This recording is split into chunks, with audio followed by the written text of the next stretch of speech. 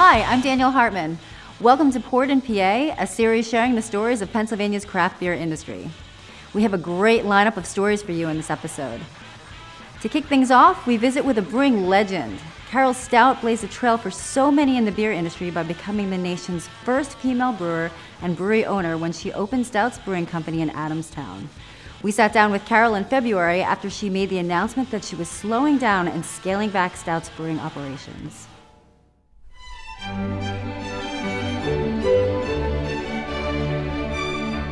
Carol Stoudt, president and founder of the Stoudt Brewing Company in Adamstown, Pennsylvania.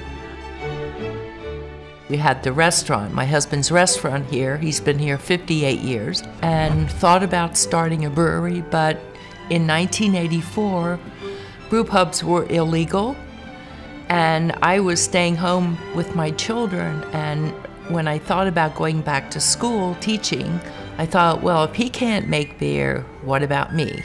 So I did the research and started my own company in May of 1987. The lagers grew very well for the first years, and then we started brewing ales to please the Philadelphia market. And it's kind of, grew organically because we didn't obviously have the money for billboards and advertising. It was mostly word of mouth.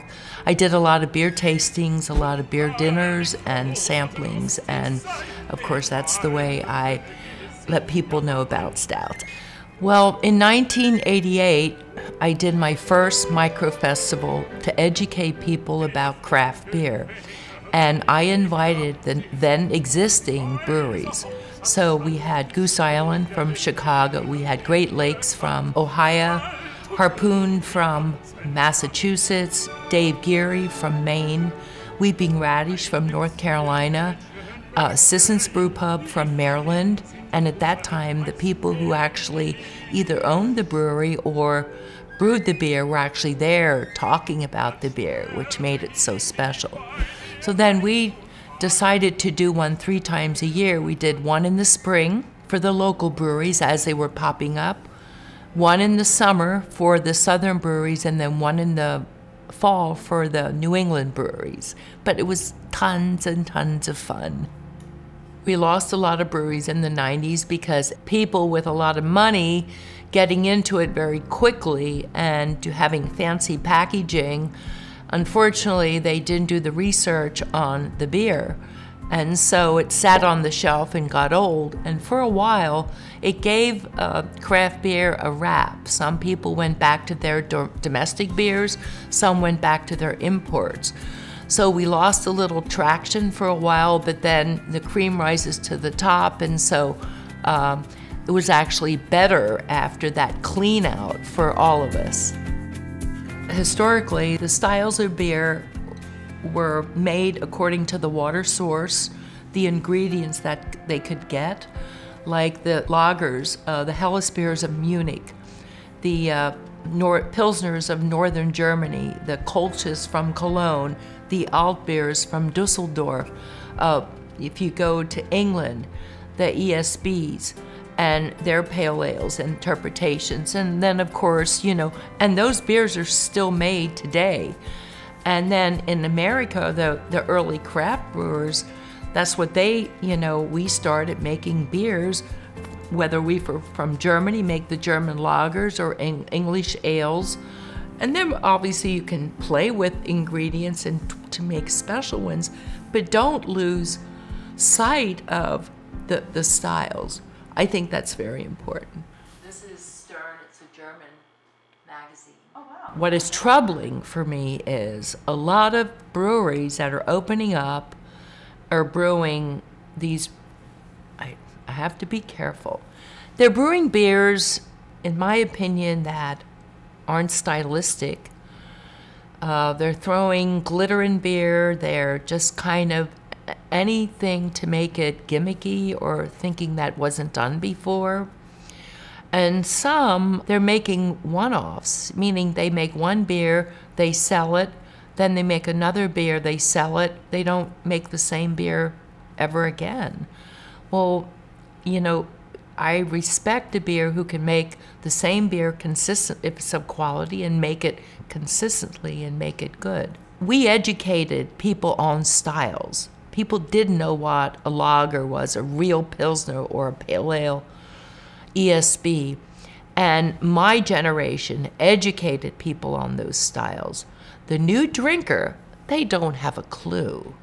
And that is very troublesome for me. I would commend bars that would have a tap that was, you know, replica of the style. They'd have one Helles, one Pale Ale, one IPA, one double IPA, one porter, one stout.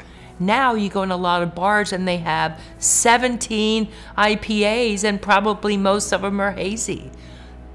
That's not beer. It doesn't look like a beer, it doesn't taste like a beer. It's also very antiquated. We work for clarity in a beer.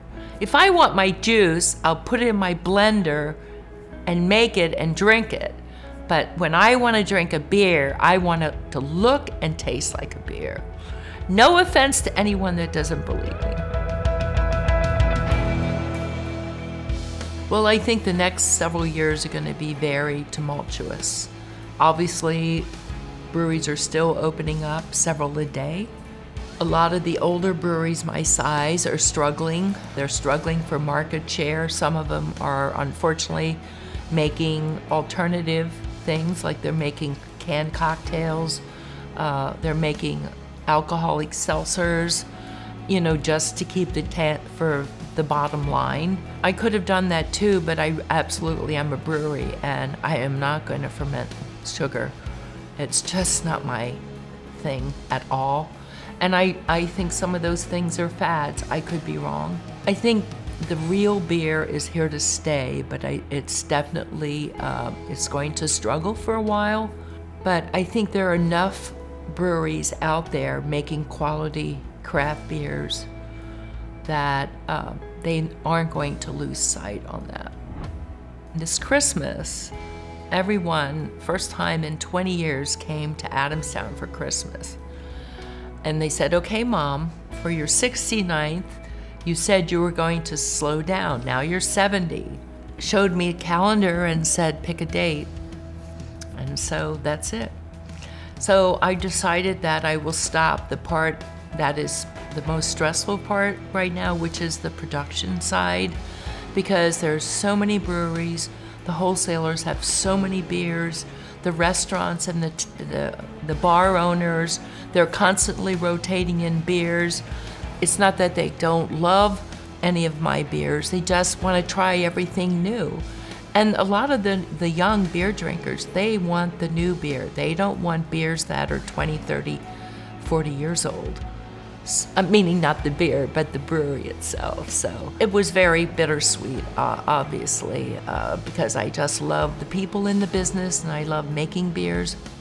I just think the time right now is very volatile, and I think it's a good time to just kind of slow down. I started the Queen of Hops series 2 years ago. It was 16-ounce cans, and we did 3 beers a year. My daughter Carrie, who does the artwork, she had me count the number of beers that I brewed, and I obviously went through boxes and boxes of my brewing logs, and I would take a stack and do an educated guess. I couldn't have counted those, but came out to 1,784.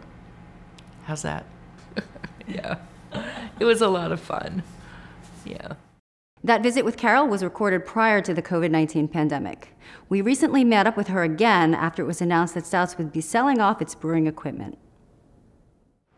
Well, before COVID, the idea was I have a small pilot system, and I was going to maybe get a 7-barrel system and to brew beer for retail and for the restaurant and beer garden. But now COVID hit, so I don't know. But right now we do have beer to sell. I purchased a crowler machine so we can have takeout because we sold all of our equipment. We wish Carol and the entire Stouts team all the best. Next up, we travel to Western Pennsylvania to see how Burgh'ers Brewing has made quality control a focus in their beer making.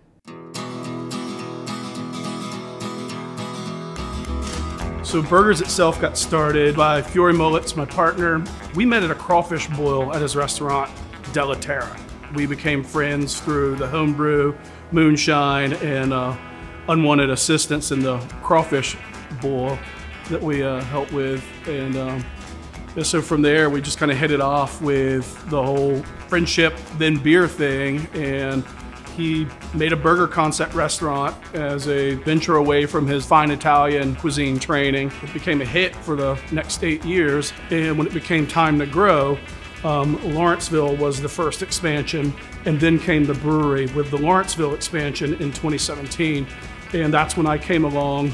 Long story short, I ended up building the place, fitting the place out, and becoming the co-owner and brewmaster of Burgh'ers Brewing, and developing the space that we're in today.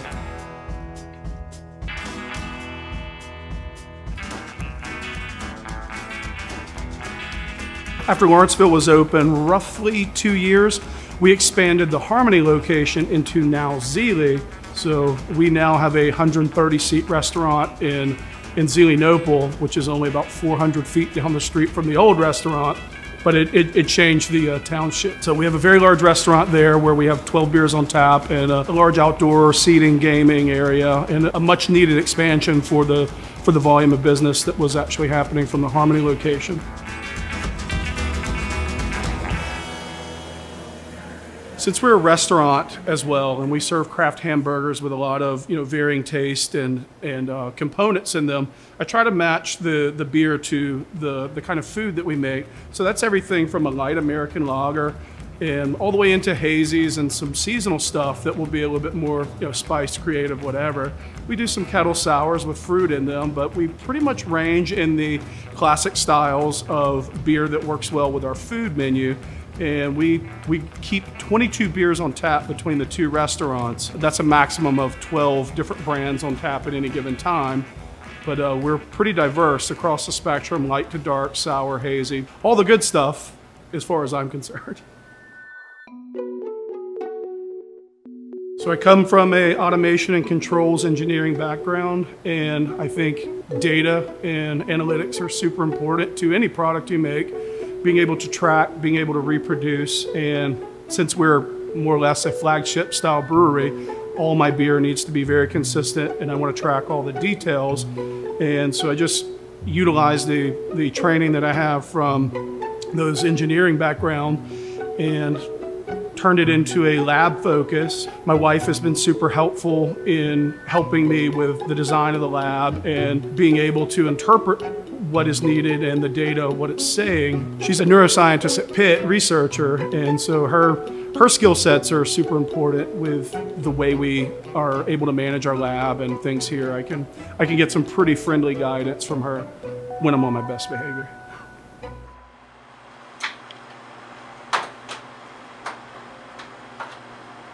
First was just getting a microscope and figuring out how to track our yeast to make sure we're getting proper pitches to ensure that the yeast we have is viable, because putting bad or beat up yeast into beer will be the first sign of a bad product at the end of the day.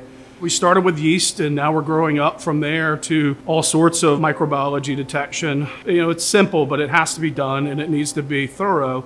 And as I adopt this can line into the process, and potential distribution that I have no control over, makes it more important for me to increase the amount of attention I'm putting on the microbiology and what I'm passing along down the line. For me, not being a super big guy in this business, that could really pose like some serious image issues if I put a few bad cans out there.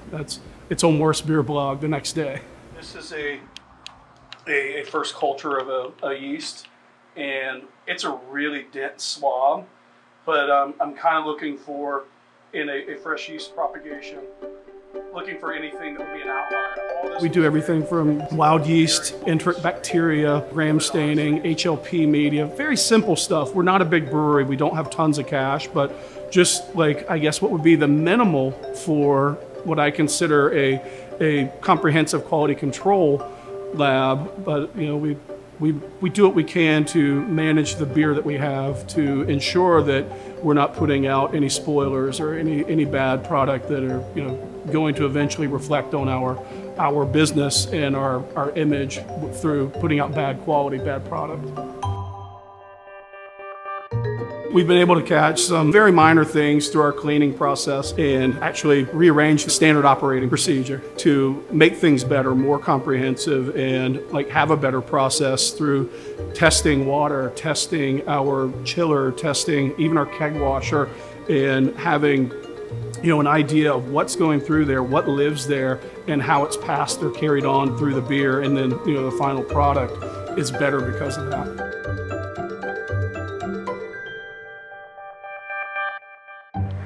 So those are yeast cells, and they look really dark right here, but if you look at them in the scope, they're super. As things ramp up, as I get more comfortable in the lab, as like I really get more comfortable with what we're producing and the way we take data and what we want to collect and just the flow of information, the speed of information I'm learning every day, and trying to build on that, and as much as possible try to increase the amount of attention to detail that we can put into the process.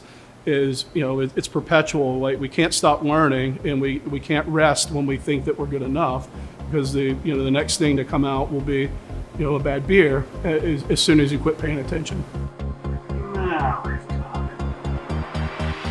So I'd hope to get an actually qualified lab tech in the expansion that Fiore and I are right now trying to break ground on, a 10,000 square foot brewery restaurant with a 15-barrel brew house and lots of cellar space, lots of lagering, lots of brewery-centric seating area, and really finally bring our brewery into the people. Right now we're hidden in this warehouse, and people don't see the work that we do and associate it with the beer that they drink. The next step is to have a monument to stainless steel in the background for people to, you know, drink and enjoy our product, and really, you know, put it all together, and, you know, finally take our concept into the reality of we brew a lot of beer, we brew good beer, and people want our beer.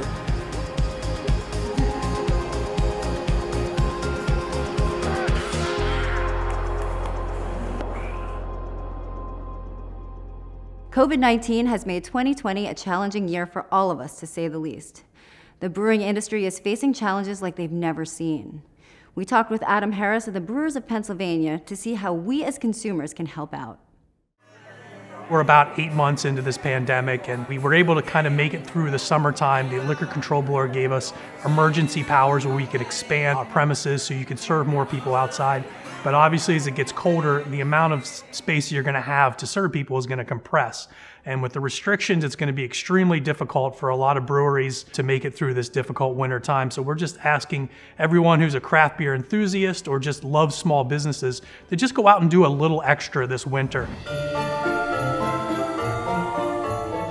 6-packs make a great gift to give for Christmas. I was talking to a friend of mine who owns a small business, and we were lamenting that Christmas music was on already, and he said, you know, I gotta start thinking about getting gifts for staff. And I said, what about a 6-pack for all your employees? He said, that's an amazing idea. So we linked him up with a small brewery, and, you know, if everyone just did a little bit more this winter, I think we're gonna see everyone survive.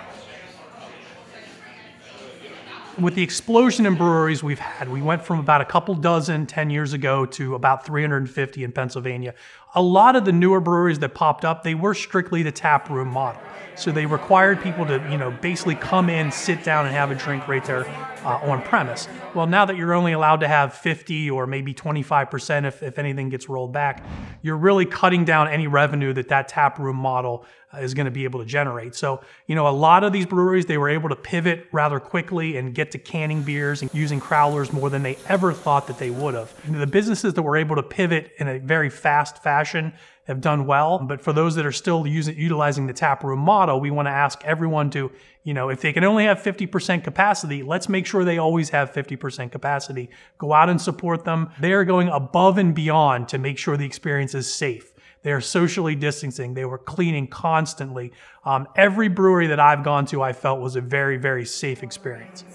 And we recognize the opportunity to continue to get better in that space, and we introduce... We are the official statewide guild for breweries here in Pennsylvania. We have over 200 members. From the very small to the very large. We have a board of 12 members that's very geographically spread out, and it represents taproom breweries all the way up to production and large breweries. And we get together on a monthly basis and talk about what's going on in PA beer, what we can fight for legislatively to make Pennsylvania a better beer state, and just make sure that there's a future for breweries of all sizes here in Pennsylvania.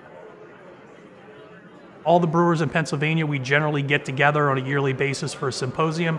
We can't do that, so we're going to go all virtual on our symposium, which you can find at our website. One interesting and I think really great thing that we did is generally it's restricted to Brewers of PA members. We're opening that up to anyone, whether you're a BOP member or not. So you can come in, you can look at our content, you can kind of learn what we're about, and then hopefully, as things pick up in 2021, those breweries that participated in the symposium will join the BOP, and we'll continue to grow our organization and fight for Pennsylvania beer. We work in conjunction with the Brewers Association out of Colorado, and they had a great idea of Small Brewery Sunday. It really just puts a highlight on all the breweries here in Pennsylvania and kind of plants that seed in people's mind that, hey, go visit them this Sunday, support them. But I think that also then continues through the holiday season of, okay, look, I visited this brewery on, Small Brewery Sunday. Let's pick this up for Christmas, or let's pick this up for our holiday celebration. So we really we get a lot of great support from the Brewers Association, and we appreciate them pushing this national agenda for Small Brewery Sunday. Obviously, the big guys are still going to be here in 2021 and 2025 and 2030. These are small businesses. A lot of them just have, credit card loans that they use to start up their business, or a small bank loan. They don't have huge cash resources to make it through these critical times. So every purchase you can make, whether it's a crowler to go, a 6-pack for a friend or a relative, or grabbing a case to go to Thanksgiving or to your holiday celebrations, it really does help. And if everyone in Pennsylvania joins and does this, and we see that momentum throughout the state, I think we're going to carry all of our brewers through into 2021 when we hopefully defeat the virus. Thanks for joining us. If you haven't yet, make sure to click subscribe on our YouTube channel. We have lots more great stories in the works. We'll leave you with one more in our Brewery Spotlight. Check out The Proper in Quakertown. Until next time, cheers. I bought him a make your own beer kit for Father's Day, and he loved it. And therefore, one morning he woke up and his exact words are, "Let's open a brewery, it'll be fun."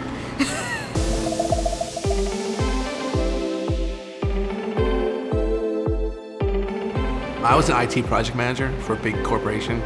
I was with them for 21 years, and one day I'm like, I'm done. And I think this is now the time to do it, and somehow I convinced her, and here we are. I worked in a dental office for 25 years. I loved my career. I still don't know how I talked her into it, so. I really don't know how he talked me into it either. Ever go back to what you were doing before? Never, ever. No. We were looking at a place on 309, and we knew the guy that owned this building, and Brian came to ask him a permit question. And he sold us on it. That was... And he said, nope, Chris will never go for this place because it was big. It's big. And it was in bad shape. It was in really bad shape. But yeah, after we created our business plan, we started looking, and then we fell into this. And right. It was a ton of work, but I don't regret anything. It's a great space. It's a really beautiful building.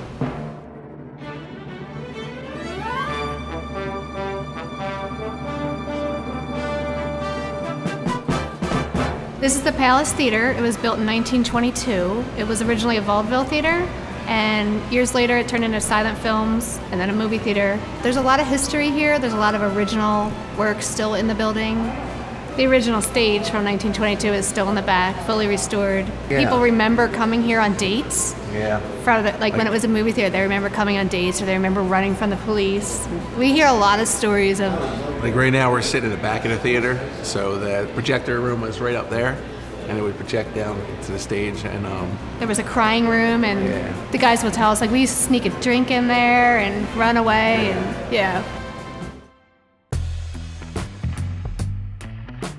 So I grew up in Philadelphia, and all my friends, we used to hang out together, of course. But my one friend, his brother built a bar in his basement, and it was a really nice bar. I mean, nice. And one time some girl came in and said, wow, that's a proper bar. So that's how the name kind of got, started. So every Thursday we'd go down to the Proper, no matter what. We'd be down there, just drink a couple beers. We'd have parties down there, and it was a really nice setup. But then my friend's brother, his name was Dave, he decided to get married and moved to New Jersey, and he closed the Proper bar. So we're like, oh man, it's just, Proper's done, and everybody's. So we're coming up with names, and I said, "What about the Proper?" And he always wore his proper shirt. Yeah, we had shirts made up. I mean, it was a legit basement bar. So I just said, "Hey, what about the Proper?" And she's like, "Yeah, let's do it." So.